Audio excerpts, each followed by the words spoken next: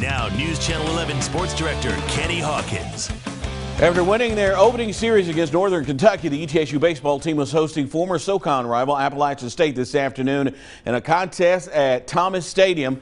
The ETSU baseball squad had a midweek meeting with Appalachian State. The Bucks have faced this program the most in school history. The Mountaineers already leading 1-0 after the first. Cam Roberts was keeping the Bucks under control. ETSU was held off the board until the fourth inning, though, when they started jumping on Yosef.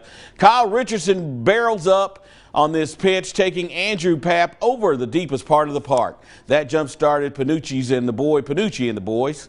A frame later, Drew Haney cranks his pitch to left center field. The senior from Brentwood clanks this right off the light. Bucks led 2-1, but they were far from done in the inning with a man on first. Jake Lyle hammers a towering shot to left field. That scoreboard takes another shot as a two-run homer makes it a 4-1 game. App State makes a big comeback as the game went on. They're currently 5-4 in the bottom of the ninth. We'll have the final for you tonight at 11.